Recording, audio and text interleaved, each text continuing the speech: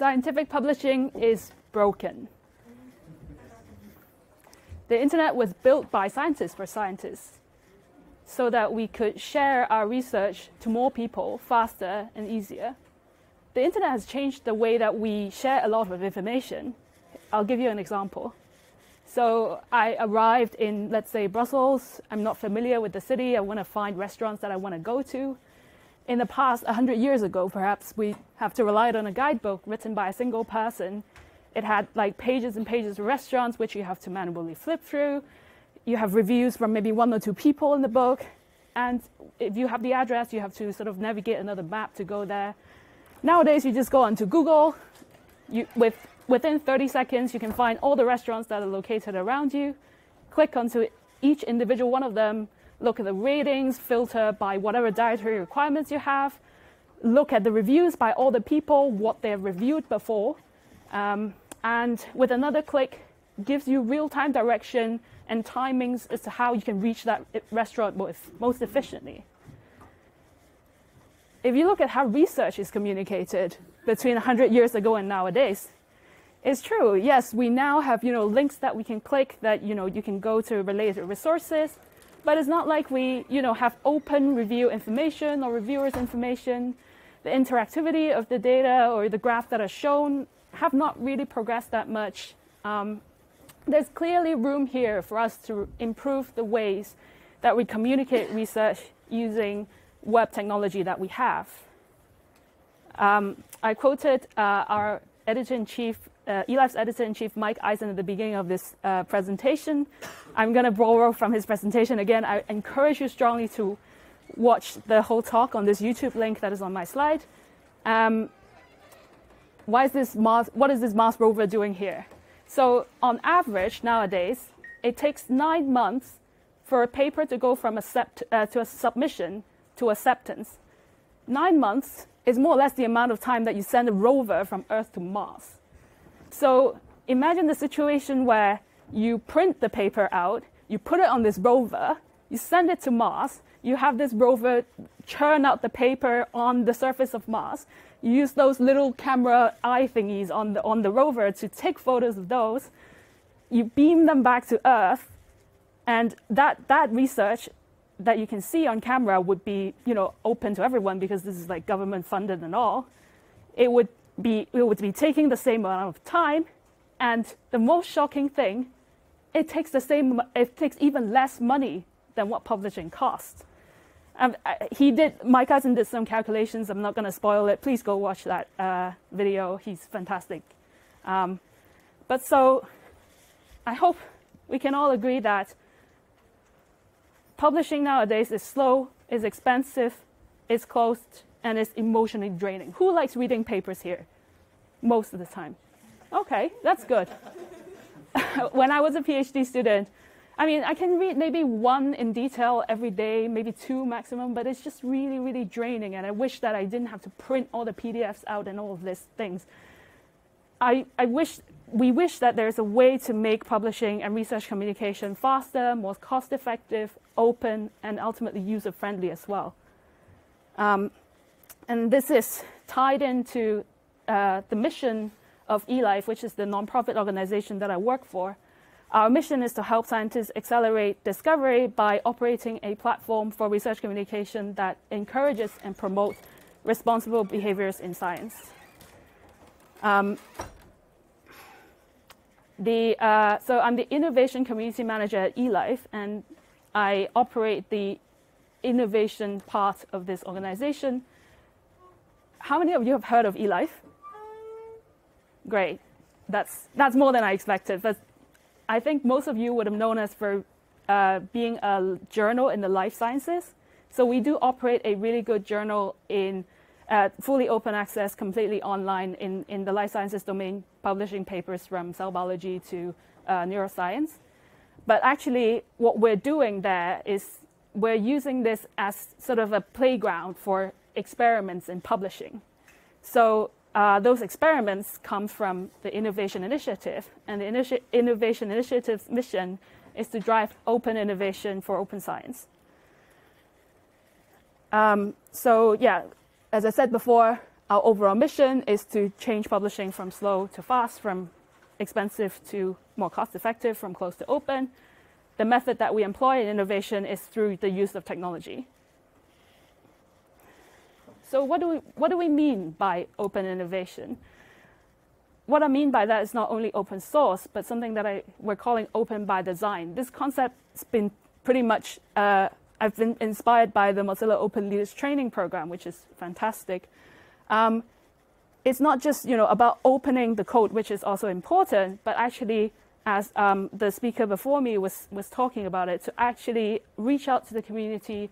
It's very intentional, it's very strategic, it's very inclusive. So this is how you can really factor in the input from multiple stakeholders and making sure that all the users are included in the design process. Why is this important? How many of you have seen this video of this soap dispenser? Okay, for those of you who haven't seen it, it's a very simple yet striking example of why we need to have diverse user testing. This is the soap dispenser. In this video, a person with pale skin put his hand under it, and they managed to get soap out of it. And another person with darker skin put their hands under the soap dispenser. There was no soap coming out.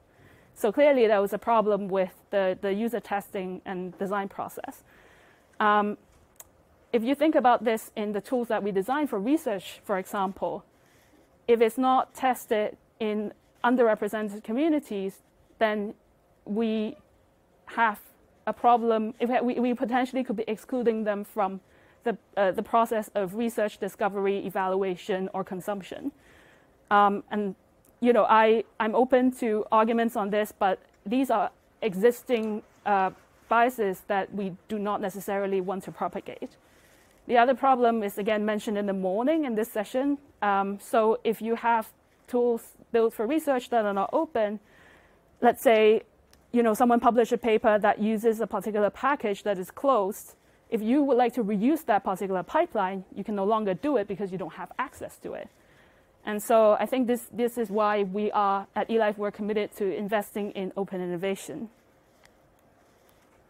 So this is our vision, to create an ecosystem of research communication tools that are open, inclusive, user-centric, and to create this with the community. So how do we make sure that these tools can fulfill these criteria? For that, we have to put together the users of the tools, so the researchers, and the people who know the technology, so software developers, web designers, et cetera, in the same space, to give them time to talk to each other, to empathize with each other's situations, and then to create those prototypes and solutions. So this is exactly the reason why we designed this event. It's called the eLife Innovation Sprint. It's been running for 2 years now. So 2020 will be the 3rd year. It took place in Cambridge for the last 2 runs. We put together 60 researchers, technologists, product managers, designers, policy advisors, etc. 2 days. And they work on a great variety of projects. These are some of the prototypes that came out of the innovation sprints for the last 2 years. You can check them all out. I think the 2018 projects were a bit more mature. So for example, Plotted is like a lightweight endorsement, so a like button for research. You can debate whether or not that's a good idea, but the idea for us is to put it out there so that you can see it and use it and tell us what you think. And this is a theme that you will see recurring in the work that we do.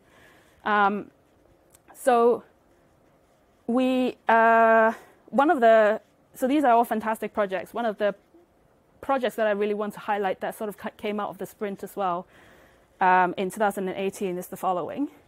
So this is called the reproducible document stack. I'm hoping that this video will work. It's basically putting back code and data into the narration of a manuscript. Whoop.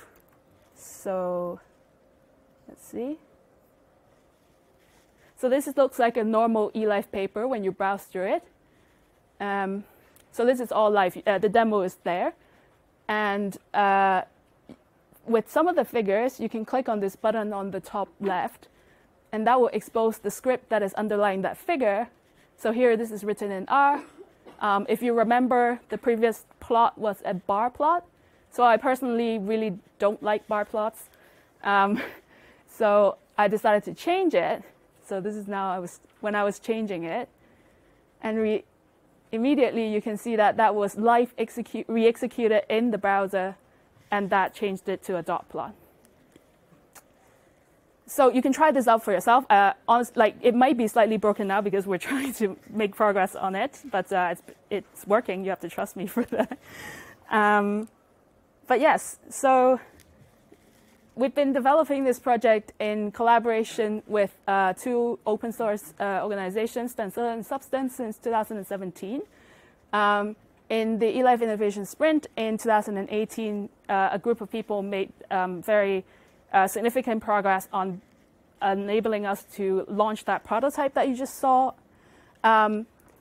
What I'm trying to illustrate with that is something that we learned through this process. Again, going back to what I talked about before about open by design, we try very hard to actively communicate what we're doing and all the decisions that we're making. So to make sure that the community is informed and that they can provide feedback at various points of that development. The other thing is what I talked about before, that we like to prototype. So the design process for us, and also something that I really agree with, is not one where you plan out everything from the beginning, but you do an iteration cycle of launching something, getting feedback, fixing it again, and then getting feedback, and repeat that. And so when we put out this demo in February 2019, we got very positive feedback for it, and it encouraged us to develop a roadmap towards making it scalable and publishers friendly, basically. And hopefully in a couple of months, we will be rolling out a way for authors to basically submit these articles to us and to make their own articles that has been already published reproducible in that manner. The other thing that we learned is something that, again, I really thank, I think Robin, who spoke before me, for emphasizing this, was that there are many stakeholders within the product that we're working on. We need to really listen to them and to make sure that we take their opinion into account. But at the same time, it's a balancing act between launching something and also the sort of trade-offs between satisfying different types of stakeholders. So publishers, for example, want to make sure that the product will be compatible with the publishing workflow, which is very complicated. Researchers, we want researchers to be able to use it whatever tool they were using before. So in the workflow that we're gonna launch in April, researchers will be able to start from a Jupyter notebook or an R Markdown or a Google Doc if that's what they were using. We cannot just ignore users who don't know how to code. We really want to make sure that at some point they would also be able to make their articles computationally reproducible. Sorry, that's a lot of empty talk for something that doesn't really exist yet, but we're working towards it. If you want updates, there's the link to sign up for them. The other thing that we learned through developing this product and also through running and organizing the sprint is that actually probably the most powerful outcome of our work and goal is to empower people and communities. So to give people the confidence and the skills to be able to develop products to use them open by design. And so this is sort of a summary of the sort of new work that we're doing this year. This includes, earlier this year we launched a new mentorship and training program to train people to develop research communication tools openly. In this training program, we teach them skills from design thinking to marketing to sustainability. If you have an idea, please come and talk to us. We offer support from funding to mentorship to promotion. And so we are happy to work with you to make sure that you also, as an innovator, get something out of this process rather than just having a good tool out there. So that was a short talk, but here are all the things that you can do to stay updated to the things that you can participate in. So we have a community call actually coming up next month. So if you're interested, if you've never worked on research communication tools and you don't know what is out there, this dev room was a great starting point, but you can hear about some of the projects in this community by joining our call. We do have eLife Labs where we regularly feature open projects and people that work in this field. If you would like to participate in the fantastic sprint that I described, there's the link to sign up for updates. Yeah, thank you very much for listening, and I'm ready to take questions.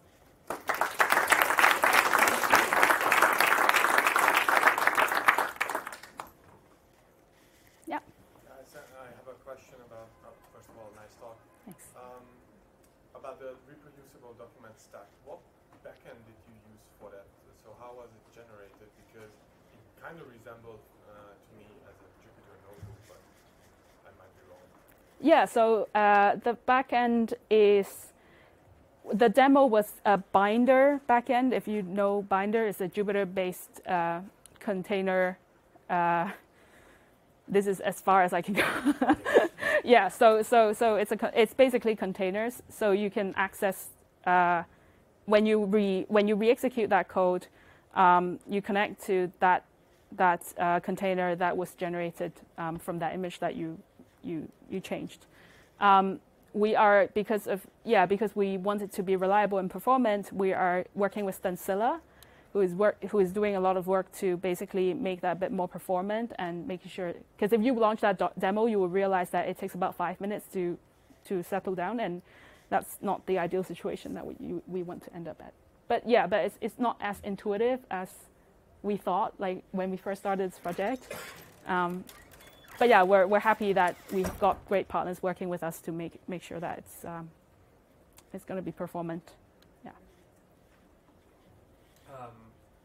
I think you mentioned that once you start publishing reproducible papers, you're going to go back to existing publications and sort of redo them. Do you have a strategy of how you're going to get people to do that? Because I imagine there's going to be some resistance. I will repeat the question because I forgot that. So the question was, how are we going to get authors to actually republish their papers in a reproducible manner? Great question. I think it's difficult. We rely on eLife authors agreeing with our ethos, basically. There is not much incentive at the moment to make your paper reproducible. It doesn't give you an extra DOI. It doesn't give you any credit. But it's cool. And I agree. And we actually have authors emailing us asking if we could have their papers up as reproducible articles, where the idea here is, I always say, to make it very easy to do the right thing. So the user experience that we provide is a one-click experience, hopefully. So this is all work in progress, but the idea is that you will go on Stencila Hub, you will paste the link of your original eLife article. So you need to be accepted first. You'll paste that link to the article. You can basically, in a Google Doc type interface, drag your code chunk into the article, save that, send the link back to the production team at eLife, and we'll do the rest of the work for you. And you'll get that fancy article. And so should be really easy. And you get something that you can tweet about. Yeah.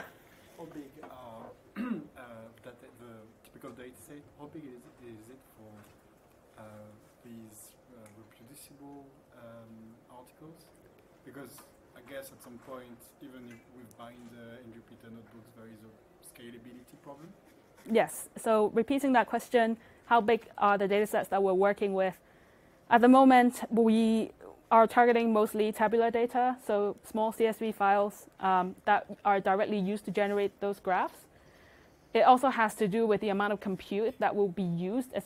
Let's say you have a very popular paper that's accessed by 100,000 people. We can't afford to have everyone rerunning all the analysis if it's like, I don't know, genome alignment. So at the moment, the first prototype, again, is something small, CSV, that can be attached to the reproducible article format that we have. But we are looking for, like my vision for this, for the next step, is to work with the community to figure out a roadmap of what features we need to implement next. So that will also mean collaborating with other people, especially open data folks who have been working on this for a long time to figure out how we can work together. Yeah. There and then, yeah. I had a comment actually. Thanks for your talk. You were somewhat critical of how long it takes sometimes for a publication to go from submission to actual publication. I myself am actually a regular reviewer for the Royal Society of Chemistry and American Chemical Society, such institutions. We often get a lot of junk on our desks to begin with. And one of the things we take these months for is actually to force the researchers to give us the original data that they used to make their publications. We absolutely 100% sure that they're telling us the truth. So it's, I mean, I'm not so surprised by the length of that, and I've seen cases where I'd be happy to drag the reviewers through a much lengthier process because they just were trying to hide something from the authors, you know? Yeah, drag the authors. Yeah, exactly. Thanks a lot. You have to really tear it out of them. Like, we need the hard data in your supplementary materials because we need to know if this is true, and sometimes they even retract. So thanks a lot for that comment. If I repeat it, the comment is about how there's a reason for the lengthy reviewing process before publication, because the reviewing process adds value to the publication. I agree 100%. I don't want eLife to go out of business. That's not the reason. I do think that publishers and reviewers do add value to the publication. My question, perhaps to you and others, is that why can't this process be open? So I'm sure you may be aware of preprints. You can nowadays anyone can publish anything. You can tweet a photo of your cat and that's publishing, right? The reason why people don't maybe recognize that is because it's not been reviewed, it's not been vetted. And there is no reason why the publication shouldn't be dissociated from the process of reviewing, and why reviewing cannot be done in public. So imagine in this case, you will have the paper that maybe has incomplete data. Someone else in the open would say, hey, I'd like to access your data. Could you please upload it? And this whole discourse could benefit from being exposed to a wider audience, I believe. I'm happy to hear otherwise, but yes. I believe, okay. Just a comment. I work in a different domain, and atmospheric science, and the European Geosciences Union publishes 20+ journals, and I think for over 20 years now, in a public peer review model. Mm-hmm. These are high impact factor journals, very visible in the community, and the whole peer review is public. You can browse through initial version, reviewers' comments, the replies, all the workflow is public for every paper. Yeah. So this is first part of the comment. The second part is that whenever I read through the reviews that are public there, I have this feeling that why the reviewer didn't take a bit longer and go through more detail to add even more value. So I'm not sure if, especially encouraging people to bring the reproducibility in, which adds more tasks for the reviewer, because now you can play with the simulation or something. Yeah. It takes even more time if you can play with it. Yeah. Compared to just the text. So I'm also skeptical about shortening this time. I completely, sorry, so the comment was about the fact that actually, the longer because of the richness of the research nowadays, we can actually afford a lengthier review process. I agree completely. I just think that it's just, like, why is a research paper final? Because it shouldn't be. Because knowledge is always evolving. Because you will always have an evolving research community who will join and leave, and knowledge gets updated. So, you know, a paper should not be the end point of a certain research question. It should be a starting point for a lively discussion. And that should all, you know, be publicly participatory. And eLife is doing a lot of work to make sure that that is the future that we pave for publishing. Sorry, wait, I'm happy to talk afterwards, but thank you very much for your comments. Thank you.